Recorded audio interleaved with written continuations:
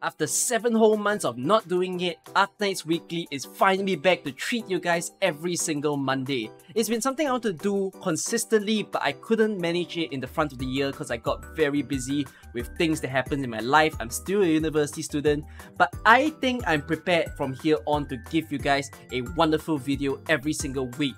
This is going to give you news about Arknights or other Hypergryph-related games. So, strap on and we shall get started with the news. Now, getting you acclimatized to this program, by the way, every single week I will answer the most liked comment that has a question for me. So there was a leftover comment from the previous video and I shall answer it over here.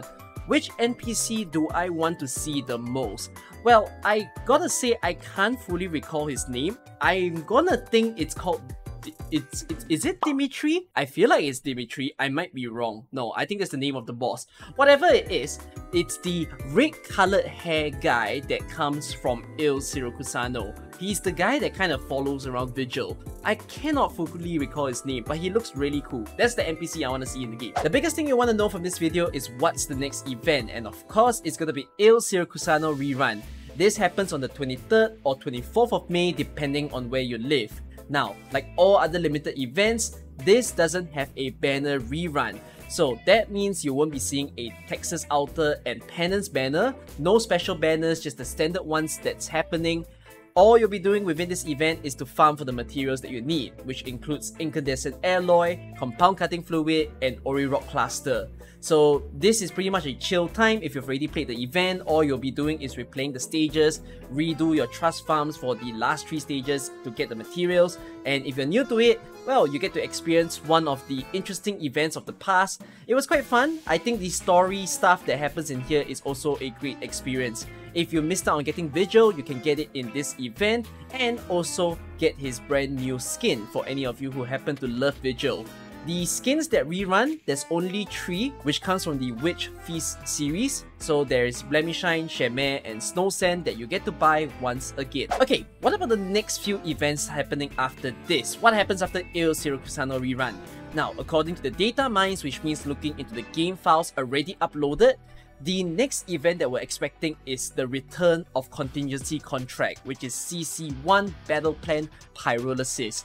It's gonna be a very tricky time, and CC won't look exactly the same as what you remember. There's some mishmashing of what you've seen in DOS and Pinch Out, and then things that you've seen in past CCs before, becoming into one. So some people are okay with it, some people don't really like it. We will talk more about it when it actually drops. But for that, the date of it should be on the 5th of June. Again, might be 6th of June for some of you. So that's what you can look forward to. After that 2 weeks of hellish stages, then we should be getting Dagon Breakers event. Dagon Breakers event doesn't have a confirmed date yet, but it's definitely gonna happen within the end part of June. We are inching very close to the double limited banner, the dreaded one that's gonna happen very soon in Arknights. Is double limited because it's gonna be the Chinese New Year banner. That's the one that features Shu and Zuola. And then right after that, it's the return of the Rainbow Six Siege event. Both the brand new one, which is the one that features Ella and Iana, and then the old one as well that has Ash as the featured 6-star, along with all the other R6S companions also. That time is going to be really hype, but if you're wondering generally when that will happen, it's going to be the end of July period, all the way till about mid-August. So it's going to be a series of hype events. I think that's going to be one of the peaks of this year in 2024. More Arknights news. Now we go to the Japan side, and some of you, or I think most of you, would be aware that the Japan server has gotten the long-fated Year 1 KFC skins. It was the skins that the CN server only gotten because they were able to perform a large collaboration with the KFC brand, needing players to go to the KFC stores, buy their food, claim some points, and then use it to trade for the skins and other materials within the game as well. JP managed to pull off the same type of event, except they did it even more massively. Again, same idea, go and eat some food at the stores, get the points, and then you get the skins. And on top of that, they had a lot of merchandise together with it. Arknights X KFC themed merchandise. I was longing to make a kind of commentary video on my main channel, so I hope to pull that off look forward to that because it's going to be a funny one. I think some of you know why it's going to be. But in any case, what about the EN server? Because we see the JP site celebrating it all. They even had a 2-hour long live stream, by the way, on this Saturday. So even if you don't understand Japanese, you can join in that stream to feel the vibes and see the festivities as the voice actors along with YoStar staff enjoying the event. But whatever it is, Ian, so are we gonna get the KFC skins? We will, according to the EN Twitter, because they stated that we're gonna have the event in a different way. Like, it's gonna be very hard to do a mega scale KFC collaboration in every country when some of them don't even have KFC, and it's gonna be so many stores to collaborate with.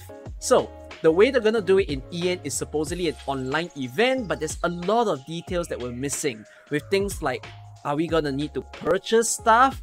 Is all of us gonna get it? Is it like a chance event? All these details are simply not out yet, but by the way they worded it on Twitter, it seems like as if we will get it by the end of the year. So for now, we're gonna give them time to prepare up this event.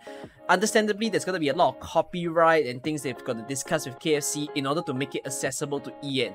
So since they're already trying their best, we're gonna have to hope for the best, and maybe we'll see it very soon. Okay, now a sidetrack. We're going to a different Hypergryph game that is Astris. You guys have seen it before. There was a collaboration event with AK where if you buy Astris, you redeem some code, you can get some special team furniture in AK. So that event's over. Maybe they'll bring it back next time. But what about Astris that I want to mention? So I don't have a very good review of Astris. I think there's a lot of issues with it. The gameplay is not very convincing. The storyline isn't that captivating to keep you there.